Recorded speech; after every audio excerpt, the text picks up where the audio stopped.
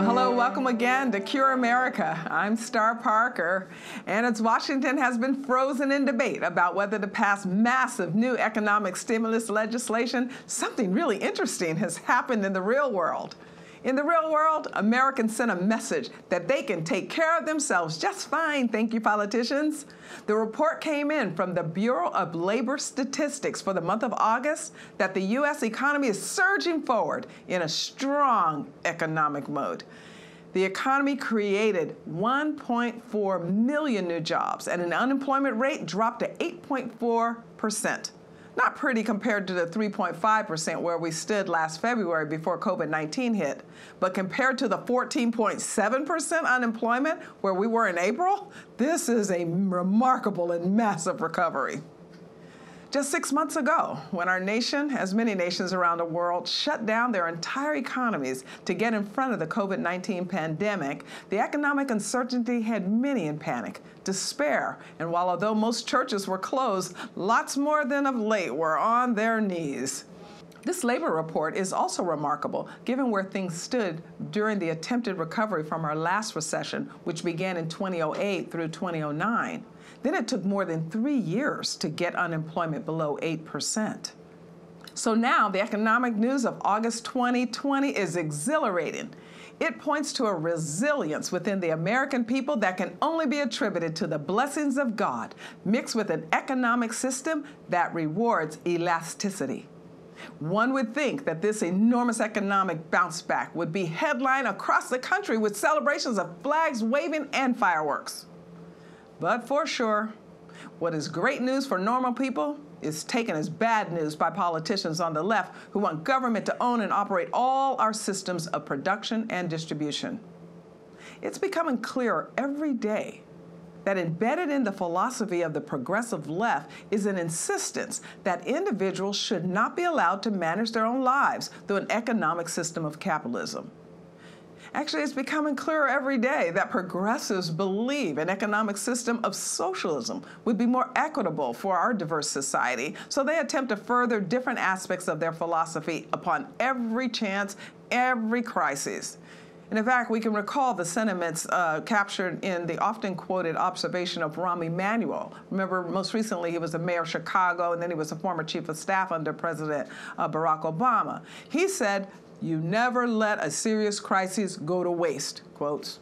He said, "I mean, it's an opportunity to do things you think you could not do before." Well, if anything, Emanuel gets a high mark for honesty on that one. He was telling us that during times of stress, when many are afraid, those in politics who aspire the power to transform individualism into collectivism can use fear as a window of opportunity to move in and take over. So not only is very little celebration happening in progressive circles upon this good news from the Bureau of Labor Statistics, but they're actually ignoring the news altogether. They are still pushing headlines of gloom and pessimism. So I thought we should think about a case for capitalism this week on Cure America.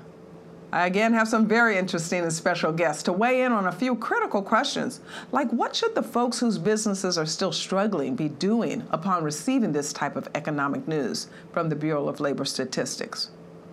Or on the question of, is there any merit that America should consider socialism as an economic option to ensure stability throughout our population groups against the survival of the fittest advantages wrought through capitalism? What has happened in our society that far too many fellow citizens now believe that a biblical worldview of individualism and self-government is rooted in white privilege and is inherently racist or sexist? Yep, these are some interesting questions causing much concern and debate. So you will also hear from my distinguished panel to help us sort through the noise of the news to find some truth. And I'm excited to dive into this discussion with you right after this very important message. Hello, I'm Franklin Graham. Right now, we're in Alaska unloading a hospital for COVID-19. But right now, our country is in trouble, and people are scared, people are afraid, and we see the violence and the injustices that are taking place. Only God can change this. This is a problem of the human heart, and we have sinned against God, and as a nation, we've turned our back on God. And I want you to know that God loves you, He cares for you, and he sent his son, Jesus Christ, from heaven to this earth to take our sins. And if we'll confess them and repent, turn from them, and believe on his son, Jesus Christ, God will forgive us and he'll heal our hearts. If you've never invited Christ into your heart, pray this prayer with me right now. Just say, God, I'm a sinner. I'm sorry, forgive me. I believe Jesus Christ is your son. I want to trust him as my Savior. I want to follow him as Lord from this day forward forever. Amen. Call that number right now that's on the screen. We've got someone who will pray with you, talk with you, encourage you. God bless.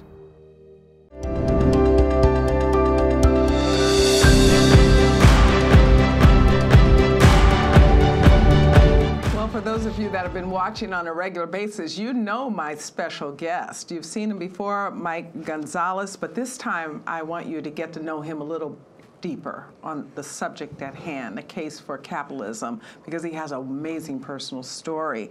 Mike is a senior fellow at the Heritage Foundation, and he's author of a new book. He autographed it for me, thank you. A new book, The Plot to Change America, How Identity Politics is Dividing the Land of the Free. Thanks for being here with us again. It's entirely my pleasure. Thanks for having me. I tried to get you, and you were on vacation, and you said you went down to Maryland, got a lot of crab. I went to Deal, Maryland. It's a fantastic little place. We grabbed. It was a great summer for crabbing. So. Oh, was it? Yeah. I thought you were going to tell me. And I got a fish this big. No. In fact, I was asked something no about Trump before, and they said, "Don't you think he exaggerates?" I said, "I have a lot of friends who always catch fish this big."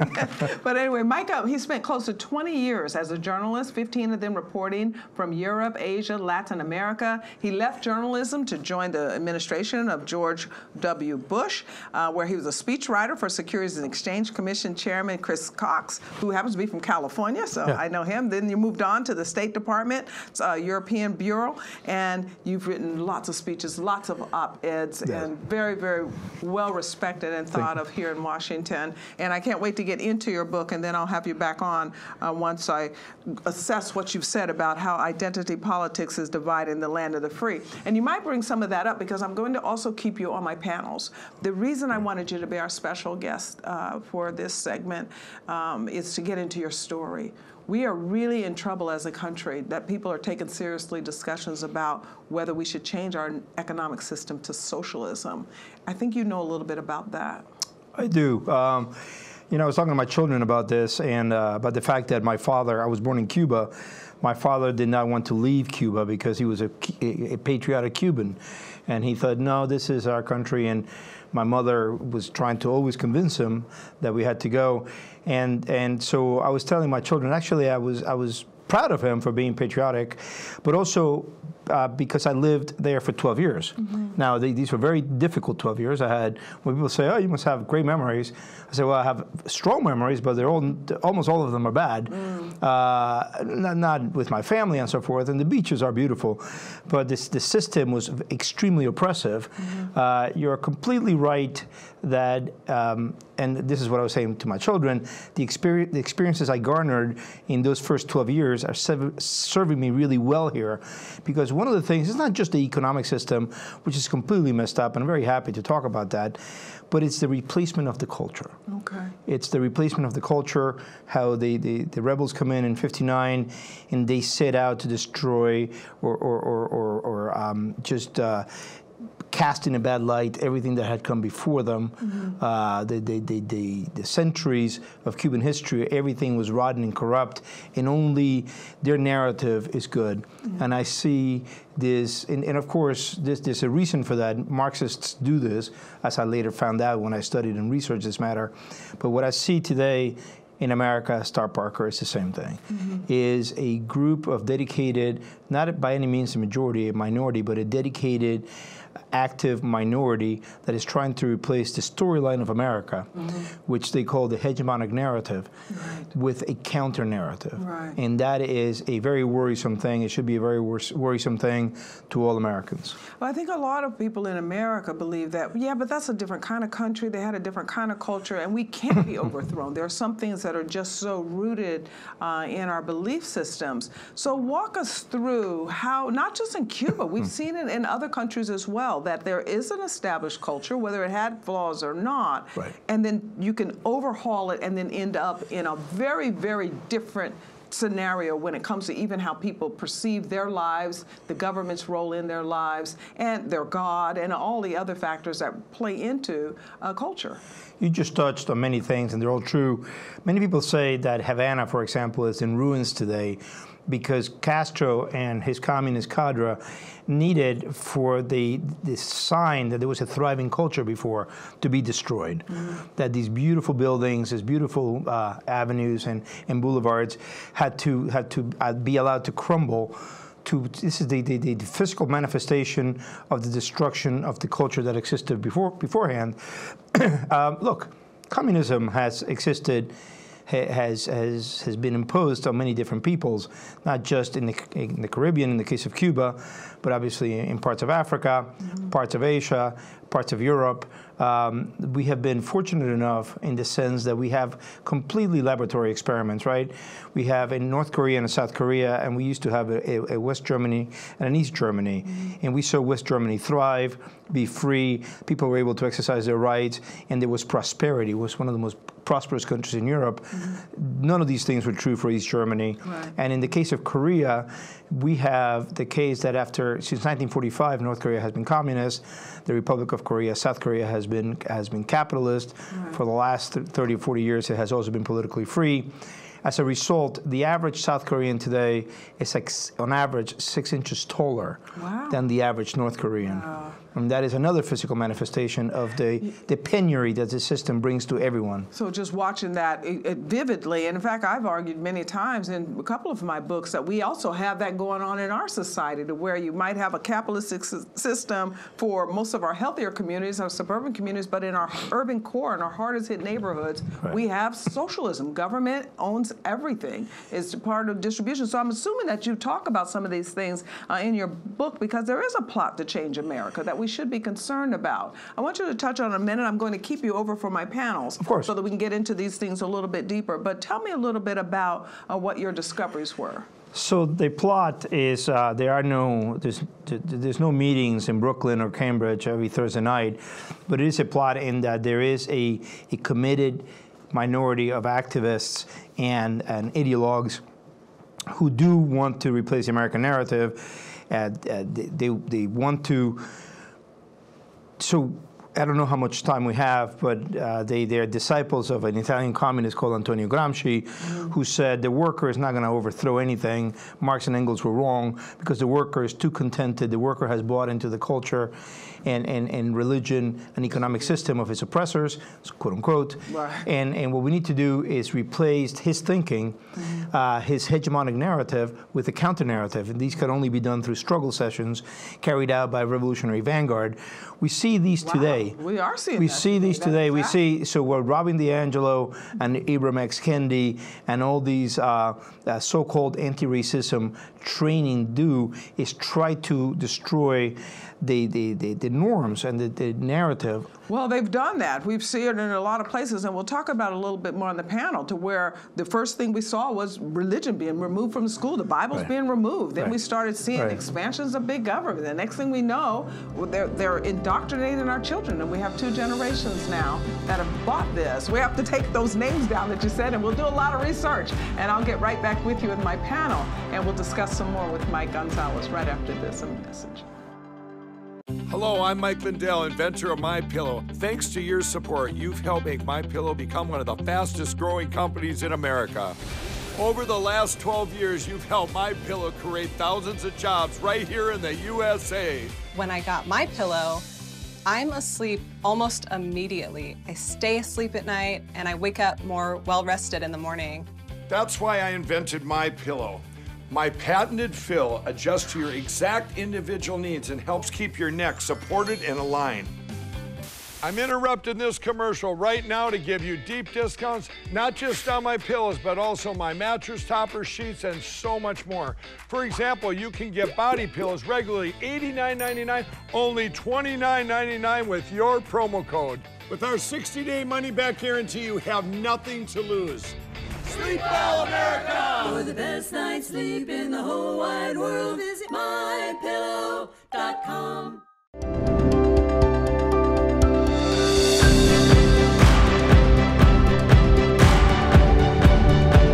I'm glad you're still with us. is because I told you I have a very distinguished panel to discuss this case for capitalism. We're in some serious trouble as a country, and I'm glad to have my distinguished panel with me. I have Mike Gonzalez. Mike, you've met before, and thank you. And Mike was wondered why he can't be on my rebel panel, and I told him he can't be on the rebel panel because I have two rebels. I have Richard Manning. Richard Manning is a co-author with me on Necessary Noise, of which you want to get right away for all of your friends. He's also the president of Americans for Limited Government, and thank you for being with us, Richard. And then Dr. Allen, my biggest rebel, my mentor, who runs Urban Cure now, Dr. William Allen, thank you again. Thank you, Star. Okay, the Chief Operating Officer here at Urban Cure. And I'm glad that you're all here, and I'm glad that our audience is of like mind to say what is going on. We need to get into the differences between socialism and capitalism. And Mike, you shared with us a little bit about your story, having spent the first 12 years in Cuba.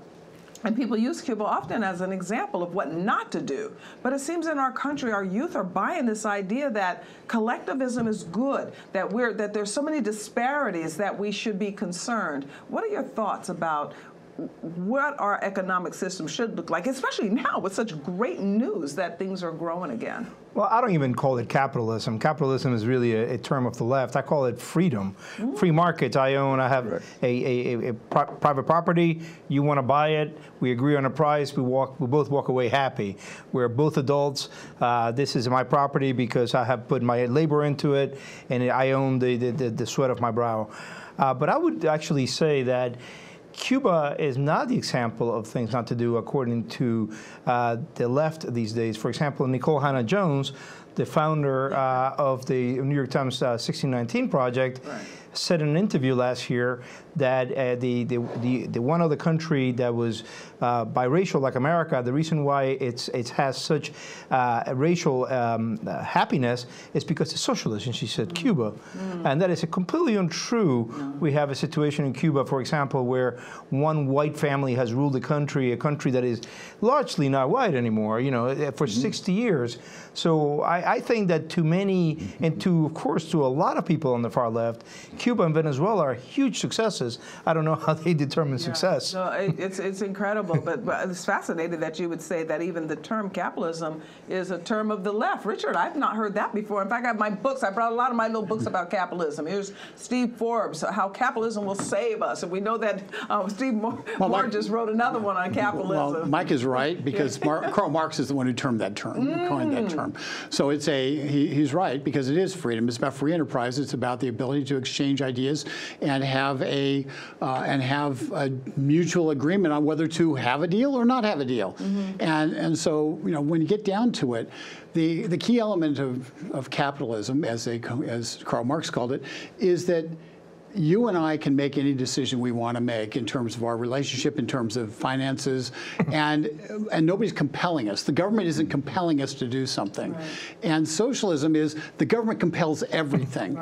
And so in their purest forms, what we call capitalism is total individual freedom to live your life, take your own risks, and have the rewards of those risks, or the downside of those risks borne to yourself. Whereas socialism is simply the government's going to cover everything, and you have no responsibility, but you also have no capacity to control your own labor, so you become a slave. Yeah, you do become a slave. Dr. Allen, I kind of like the term capitalism, and I like the way that Marx, I suppose, defined it, because we are talking about an economic system of freedom, if you will, to where one would own their labor, and the person who is trying to hire that labor has an opportunity to offer something in exchange. What are your thoughts about what we see going on right now, this struggle between what kind of economic system should rule in America? Well, let me start by saying I think Mike Gonzalez is right. I think that capitalism is actually not a system per se.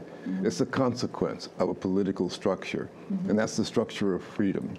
There's only really one economic system in all of human history, and that's the system of exchange, the free market. But it can be more or less restricted. When it's mostly restricted, it becomes totalitarian, socialist, communist. When it's least restricted, it's free. There's always some measure of restriction, even if you just have a common currency. But the question is, what are the limits of the restriction? And so what is called socialism or communism today is the utter limits, the utmost limits of restriction on free exchange. What's called capitalism are the least restrictive conditions on free exchange. So when we look at the present situation, the debate is more or less governmental control. Right. That's what really is at stake. Okay, and then those government controls are in every area, distribution and production, because it keeps bringing up this question of inequality and how the system is not fair under a capitalism and or even a free market. So, Mike, your book, The Plot to Change America, you talk about identity politics. A lot of this is rooted in ethnic terms and conditions, because some might have something somebody else doesn't have, and so people want to take it from them. And so I think that might be where we need more discussion about not just the downside of socialism as an economic system, but why it's okay that some have more than others. Well, I mean, before getting into my book, some have more than others because, as Madison said, we have a diversity in faculties. And because we have a diversity in faculties, we're going to have a diversity in property. But going back to my book, I talk a lot about Gramsci and Marcuse, and this is very key to what is happening today. They discovered that the worker was not going to be the locus of rebellion, because the worker could change his condition individually. The worker could become wealthier, but then they discovered that if you go back to dividing society into immutable traits, for example, race or national origin, ethnicity, or sex, these are things that you cannot change, right? My parents and I were born in Cuba or Spain, or not. That is right. So if you change it to that and then instill resentment and victimhood into groups, into the members of groups that they create. Right. For example, Hispanic is an artificial category created by the government. Asians and other. So they create these collectivities. Then they go about instilling resentment into its members, saying you cannot change society. You cannot change society individually, but through the collective, you can change society. And don't think about thriving individually, because even if you do, that's not going to change society. Right. What we want is change in society. Right. We hear that a lot now, Dr. Allen. We were hearing that not just in the Latino communities, but we hear that a lot in Black communities. That individualism is white privilege. It's something that we should be dismissive of, because if we're not collecting together, as if there is some type of real collective common culture within someone just because they have melanin in their skin or they have a certain heritage, then we've sold out. But yet, individualism is what God did. Well, individualism, of course, is free of envy when properly developed. And what's being described is the imposition of envy as the basis of social relationships. So if you divide people into groups, and if you propagate a single theory, whoever has more than another stole it. Whoever has less has had it stolen from him. Then you drive the theory of envy. And that's the politics we're living through. That's the ideology we're struggling with. Yeah, the politics of envy. And Richard, I think that, as you pointed out many times just in our own conversations, that a lot of this was inculcated through our schools, our public schools. This is where now we have two generations. Where did we miss it to say, we kind of like that God made us individual and unique? I mean, you can't help it that your family came from wherever they did, and you have hair of blonde-ish. I am anti-melon. You're anti-melon. And as a result, you don't even get a tan. I don't even. No, all I get is burnt. All I get is burnt. Well, but it's okay. Oh man, you're discriminated against. And I've grown up as a ginger, although they didn't have that descriptive term back when I was a kid. Okay. But I was the lone redheaded boy in the classroom, and little redhead girls are cute, as we learned from Charlie Brown, but redheaded boys not so much. So it's a. But having said that, by golly, they ought to be in a perfect program for you. I know. I know. What happened? But you know what? The bottom line on it is, we all have our own differences. We all have our own things that make us unique, and we either celebrate the things that make us unique, or we fail to. And what they've told our kids is that your uniqueness is less important than the victimhood of somebody else in the classroom. The fact that you live in a house, a nicer neighborhood, makes you should feel less than the person who doesn't get that same neighborhood experience. And because of that, they create a natural guilt of anybody who has more. And quite honestly, if you have more in terms of an ability to be good at school, you are essentially told that you should dumb it down. Some places, because didn't we just see out of Harvard where the Asian students said, no, we can't help it that we do better on the SAT or the test, and they went to the Supreme Court. So, Dr. Allen, you had a point that you wanted to make on his... Yeah, I just think what Richard was saying is so apt, because the reality is that we have material conditions of life and we have moral conditions of life. Okay. And when we substitute the material for the moral, we drive this discourse of distinction, difference, and envy. But remember that the important thing about an economic system, and therefore socialism, capitalism, is that they stand primarily on moral, not material grounds. Right. So the materialistic argument that you are what your material circumstances make you directly undermines the moral argument that you are as good as you can be. 100%. And in fact, it's so scriptural. Mike, I see why he's a lead rebel. Yeah, he's a lead rebel because he's so right. I mean, the Bible even says that God distributed talents. How in the world are we going to deny that part of our human nature? And especially what you just said, Richard, we can't help how the set of circumstances that we were born into. But I think one of the things that you're onto, Mike, I think, in the book, because I just got my copy autographed too, it's that there's just this insistence that we can collect together. There's this insistence that the cards are stacked against you if your lot was not similar to somebody else, that there is not a destiny regardless of what those set of circumstances were. Well, I mean, look, the whole thing is premised on the fact that you're a victim at birth, that you are born into a caste. So, for example, if you want to get a preferential contract in one of these set-aside contracts in a city, all you have to do is show that you are a member of the category. And even if you're a wealthy person, even if you can show that you have overcome your victimhood, that you still get the set-aside contract, no matter how wealthy or successful you are. You cannot expunge your victimhood. I know. You know, which is really, I hate to say I use this term, but it's a completely un-American reading of the individual. It really that is. you're born into a caste, and no matter if you show that you have overcome whatever victimhood, life throws curves at all of us. Right. And it used to be that you drew your dignity and claims for respect on how you overcame, your victimhood. But now that we have a whole system, a whole culture of victimhood, there's zero incentive to solve your victimhood. And of course, the promise that the ideologues hold out is nourish that resentment, feel the envy, feel the victimhood, because only through that can you help, through the collective, overthrow America, overthrow the system of America. And I think that that's what they're really after, Dr. Allen, is the system of America, because in what Mike is saying, now you have this white guilt that is saying, I am so privileged that I have to give away. But it's such a, you mentioned the ideological left, not in those words, but you did talk about them, and that you even have people like Chelsea Clinton saying, I'm just too privileged. And I'm sitting there thinking, well, why doesn't she just give it away? Well, I mean, we do have people in history like St. Francis of Assisi. He was very wealthy. He just gave it away. No one's forcing you to be privileged, if that's what you call it. So I want you to speak into what Mike just identified, that now people are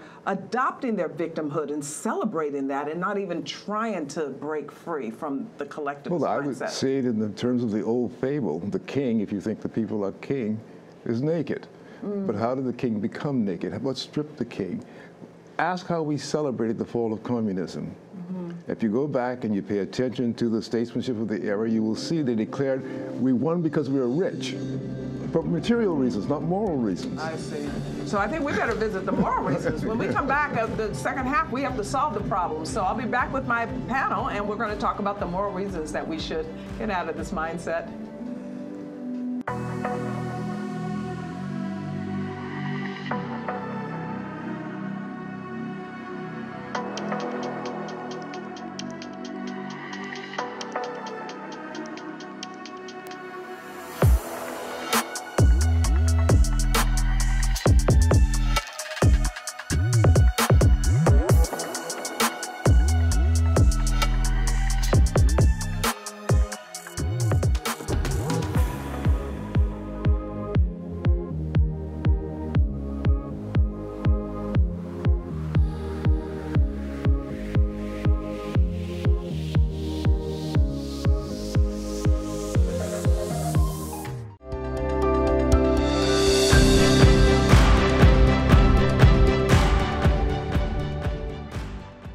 Well, there's a lot of discussion while you were away, but we're back, and I'm hoping that they remember some of the things that they were talking about. I have Mike Gonzalez with us from the Heritage Foundation with a brand new book, The Plot to Change America. And if you have someone younger than millennial, the Z, you need to get it for them because they're changing. They're indoctrinating them. Richard, you know that yourself. Richard from Americans for Limited Government works here in Washington trying to limit the role of government.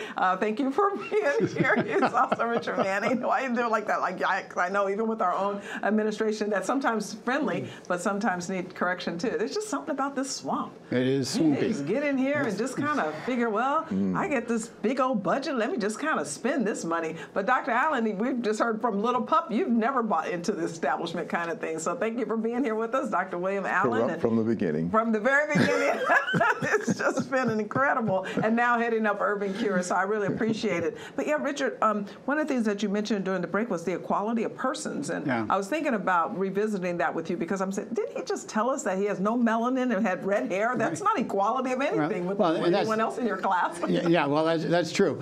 But our country was founded on a simple idea, and we've perfected it over time, but it's founded on a simple idea that we are equal as persons, that there's equal opportunity. We've had to perfect it over time, and we have done so. But modern theology from Antifa and the rest is that we should have equality of outcomes. And equality of outcomes based upon the presumption that we aren't equal as persons. And the difference is really simple. If you view everybody as equal as persons, we have to treat everybody with respect. Right. We have the idea, treat others as you would have yourself be treated has meaning.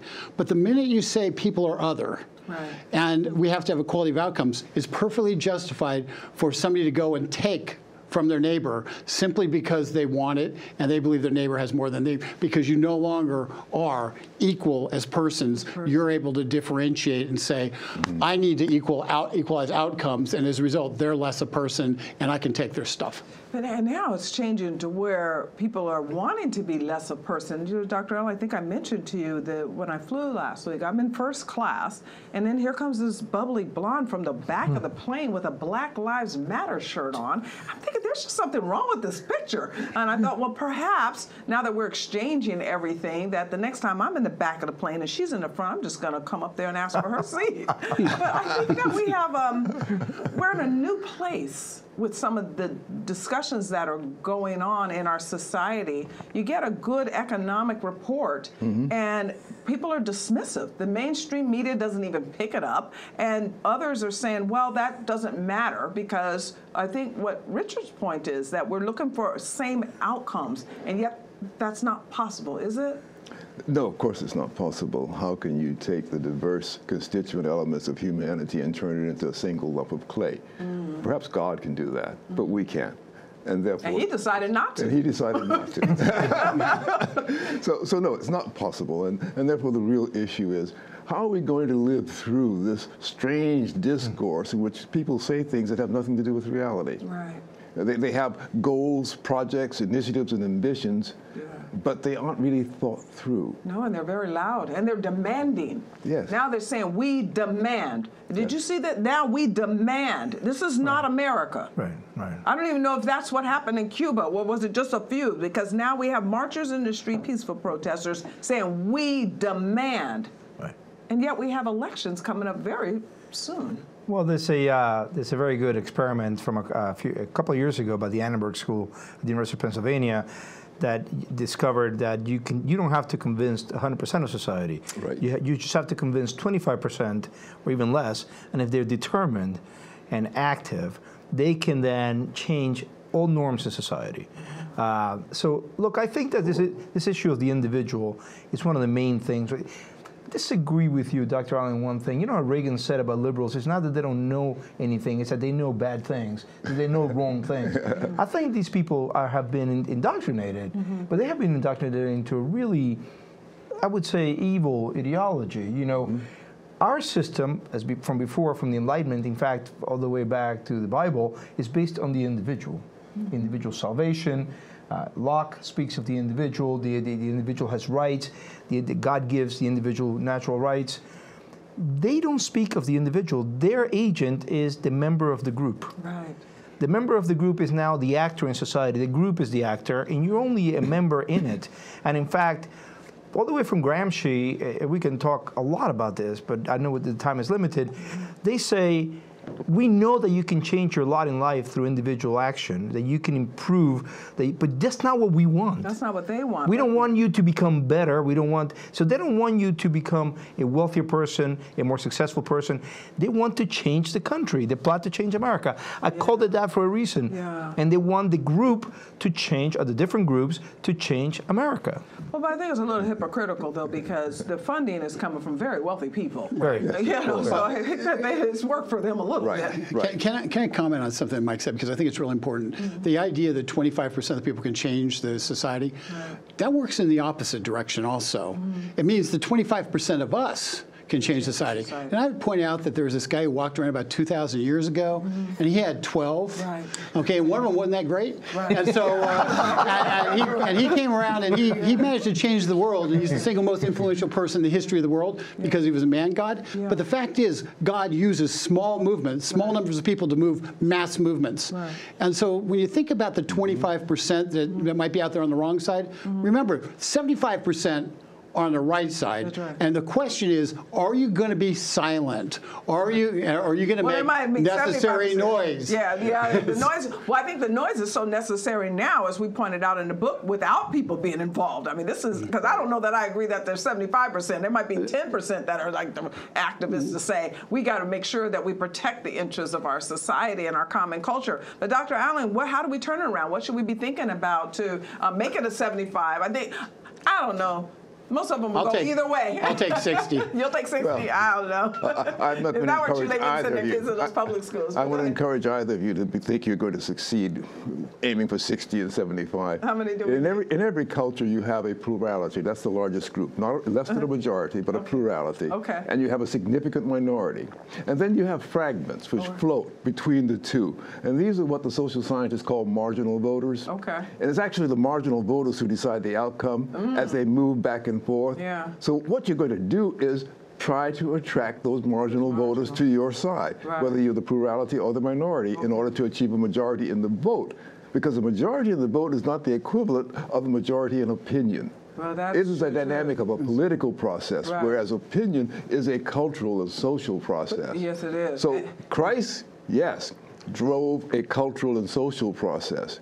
And we can also seek to imitate Christ. Right. But we mustn't confuse that with electoral politics. Right. And I think that why that's important for me, Mike, is that although, yes, as Christians, we will survive. And we know what persecution looks like all around the world. Yes. And if we have to go in that arena here on this side of eternity for this limited time, then we will survive that. But that's not what the founding was about. The public square is at stake. And I think that in that vote, we do get a choice to say, are we going to have a public square that is open to... Do you mind if I just cut you off for a second? I think that is what the founding was about. The founding was to give the opportunity to the good to provide direction in society. Okay. And in every generation, it's the duty of the good to respond to that invitation. That's what freedom is about. So then what happened? Did we get just complacent in that in the last generation? Because I agree, but...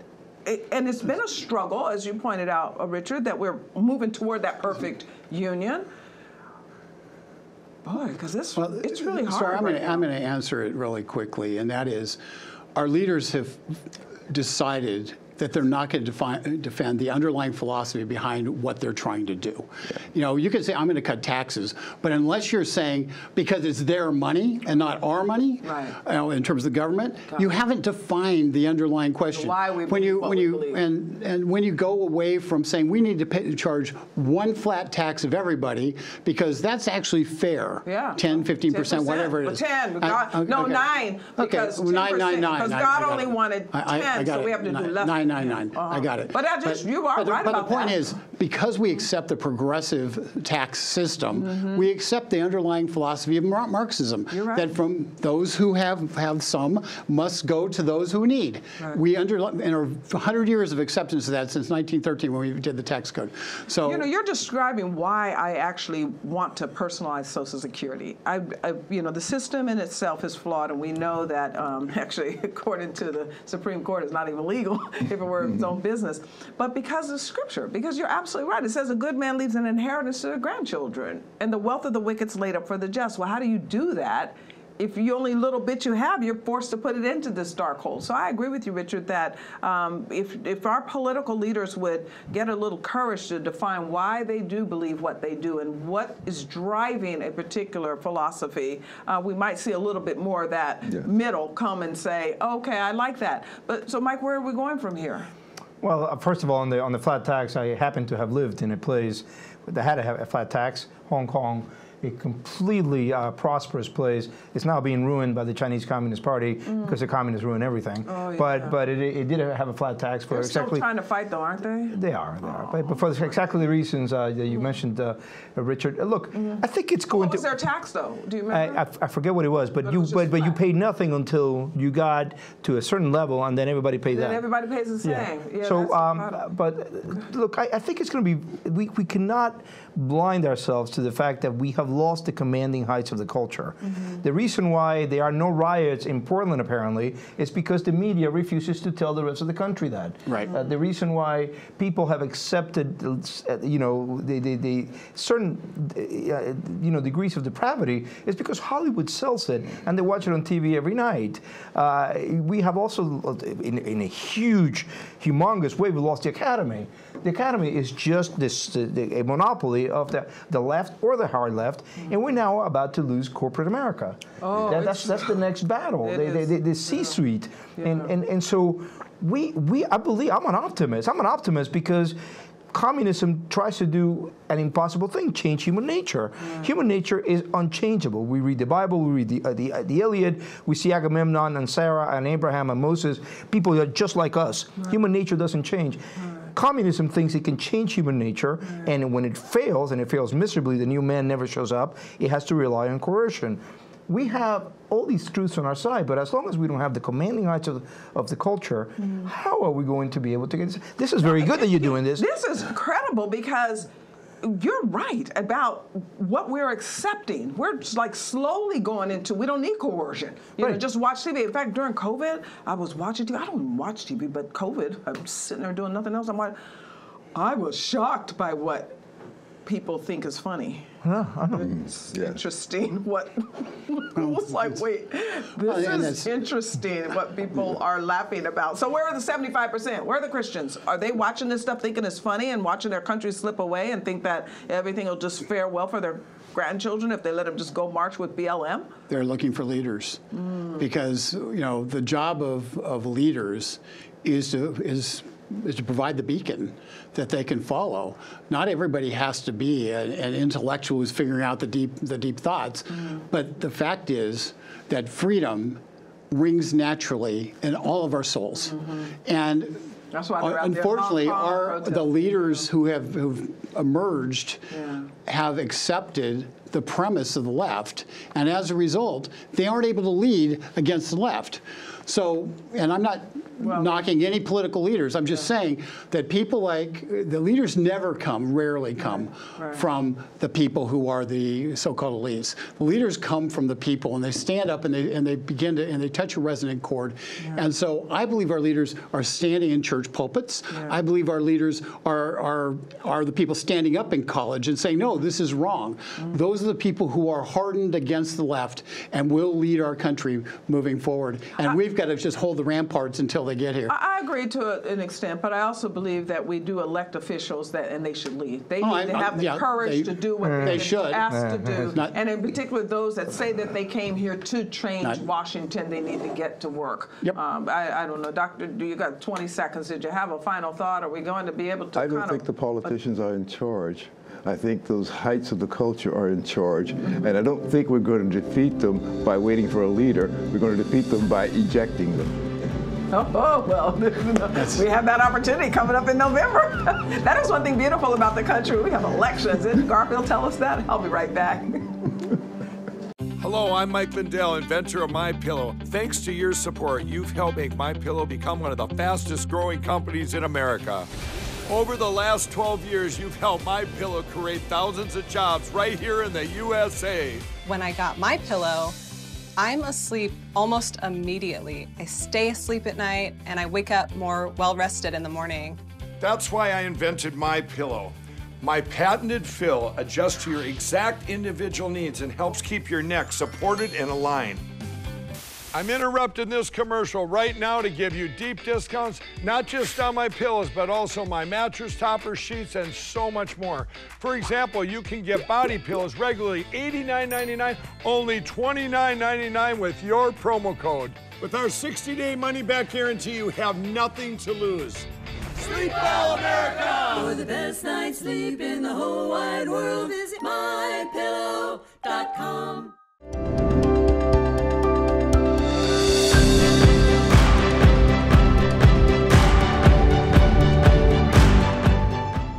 Well, I hope my panel gave you some new things to think about. These are some really hot topics, important topics, and we're all over these topics, so I'm glad that we were able to discuss that with you. Now I have a wrap-up with a friend who's becoming a friend, Brandon Showalter. He's a journalist, and he's at the Christian Post. The reason I keep having him come back to share with us, welcome, and thank you for coming back to share with us, is because the Christian Post is becoming a very dear friend of ours here at Urban Cure. And so I want to, this time, introduce you more than just that Brandon is a reporter. I want to tell you a little bit about him because he reports on a wide range of theological, political, and ethical themes and topics. So you might want to follow him because now we're starting to see some changes in culture that would matter most to those that are going to church, and he writes about these things.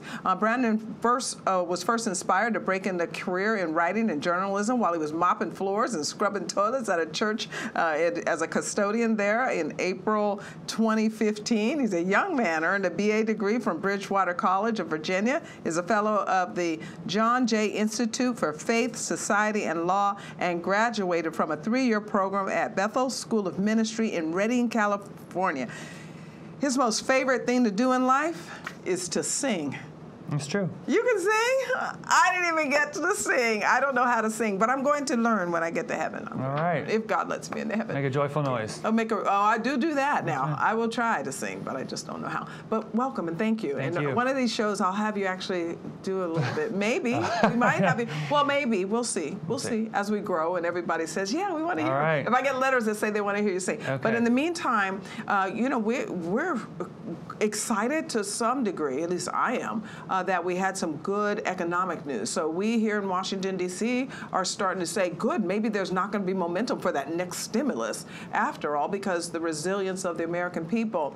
But you've expressed to me that you've been a little concerned about how morally we're falling apart. And so there might not be the same type of attitude in people to say, let's get up and be individuals as there may have been 20, 30 years ago. Elaborate a little bit about what you're seeing as a journalist. Well, I think that when we think of capitalism, I'm certainly a supporter of free enterprise, small business. Both my parents are small business people, and if we want to have a thriving economy, it has to be practiced alongside good ethics. Right. And I think it behooves us as Christians to contend for what's good and right, particularly when it comes to how we do business.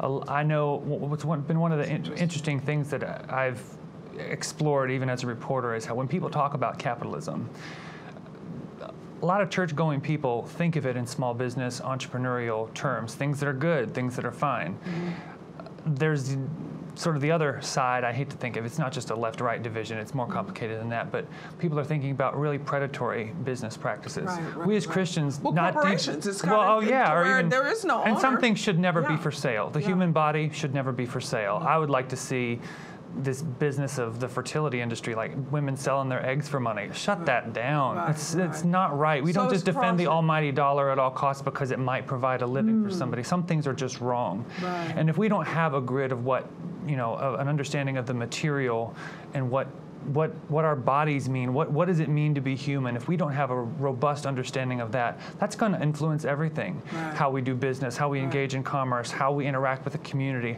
how we give to charity that's actually helpful and not philanthropy that's just allowing fabulously wealthy people to throw their money around. These things really matter, and it affects everything. Now, are you finding in your reporting and as you're out there and about talking to people about the different stories in their lives that there's a majority of people now that just don't have that moral compass to be able to decide? I mean, there's so much depression going on right now. Even when people lose their business, there's just a sense of everything is lost. Everything is about materialism as opposed to that moral thread that you seem to be talking about. There has definitely been a breakdown. There's no question about that, and many reasons for that, many contributing factors for that. I do think that people are hungering to see a renewed sense of ethics. People care about it. There is I mean, these sort of far left social justice warriors that are, I think, just drunk on some Kool-Aid. There's people that are just so blind to they don't. There's no kind of any sensible moral core there, but there is an impulse that there have been some injustices in the past. So there is a hunger out there for real justice. So you think that some might be looking for some truth, and absolutely. so it's a time for the truth tellers to rise up. To rise up. Absolutely. Yeah, we had a little bit of discussion with the panel that said maybe we focus too much on looking for the politician to lead us out of this. Absolutely. So perhaps there's a role of the church and church people. It really does, and I think it's. I think especially as Christian businessmen and women practice kingdom generosity, as they are actively caring about the community, establishing that kind of.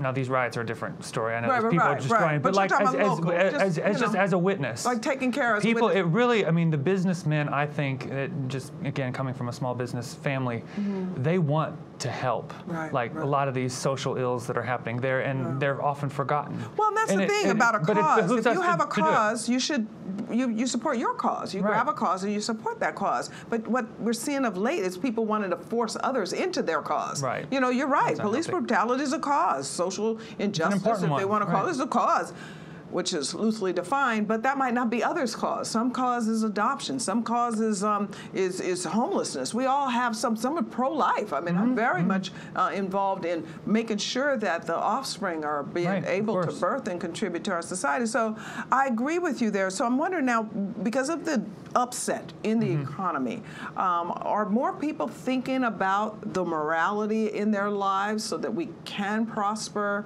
when things come back economically? I think that this pandemic and all of the things that have in the riots then too has really been, I believe it's a divine reset. I believe God has used this. I mean, I don't believe he sponsored any of it, but that what can be shaken is being shaken. Yeah, it is. And it is shaking people down to the very core, causing people to reevaluate what they think about a lot of things. We'll see the fruit of this for the next few years, possibly as long as a decade. I think this is definitely a pivot point in our history where people are really reevaluating, what do I think and what do I believe, because our sense of normalcy has been shattered. It's as hard as it is to see people. As hard as it is for people to see to lose their business and to lose everything. This can be, I don't celebrate any destruction, but this can be a good thing for people to really go deep. It is, and I think that's what we saw, at least what I saw, but some of these economic numbers and the labor it's good to see it coming back. It's good to see it coming back, but that means individuals are bringing it back. And I think that to your point, that once folks get a hold of themselves again and readjust ourselves, it's one of the beauties of America. Well, and small business is the backbone of our economy. Really and I think you never met determined people like small business people. And that's why I know they'll be fine. People, well, I mean, my business was destroyed during the 1992 Los Angeles riots. And while nobody wants to go through destruction, no one wants to go through bankruptcy, but there is life after that. You become a better person. And people that have the entrepreneurial gut to begin with, they're going to be just fine. They just find something else to do. So I want to thank you for this. Thank you, Brandon. Thank you. I'll be right back. I have some final thoughts after this very important message. Today, a student in public school will pray or lead a Bible study. Today, a pastor will preach boldly the truth of the Scriptures without fear of the IRS. Today, the life of an innocent child will be saved, and a mother will experience the joy of a newborn baby. A distraught woman will find hope and choose life rather than death. Today, there is a strong voice defending God's created natural order of marriage and family. There is a defender of freedom in the courtroom and in the halls of Congress and in legislative bodies across the land. Today, all of this is possible because of the ministry of Liberty Counsel. People from all over America will find help and hope because of Liberty Counsel. The adversity they face will be turned into victory, case by case, law by law, person by person. Liberty Counsel is advancing religious freedom, the sanctity of human life, and the family through litigation, education, and public policy. And that is the mission of Liberty Counsel, to restore the culture by advancing life, liberty, and family.